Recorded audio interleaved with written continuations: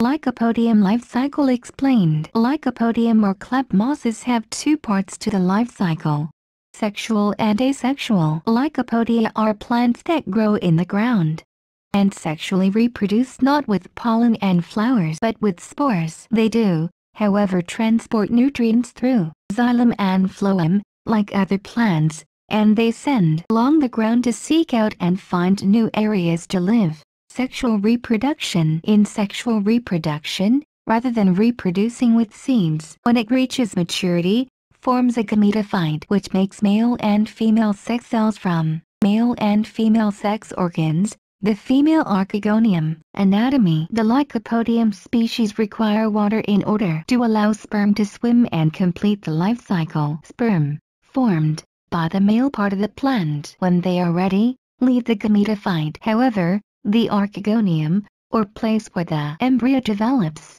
remains part of the gametophyte development. The fertilized female part of the plant, or archegonium, then forms an embryo or zygote. The zygote forms a sporophyte, which, when mature, releases spores again. Takes several years to reach sexual maturity, and they produce above-ground hanging cones when they are ready to release spores. Asexual reproduction. Lycopodium branch out and expand through rhizomes, which are actually branches that stretch out and creep along over or under the soil, which seek out new areas of the soil to root and live. Rhizomes form roots, called adventitious roots, which when they send vertical shoots above ground are the asexually reproducing generations of Lycopodium. New shoots can be formed from rhizomes coming directly out of the sporophyte. Theory speculation. This horizontal foraging of the rhizome, although it is effective in the long run by finding new environments for the plant to live in, is costly in terms of energy to the plant. So scientists have shown that the plant makes cost-benefit analyses when deciding whether to grow horizontally,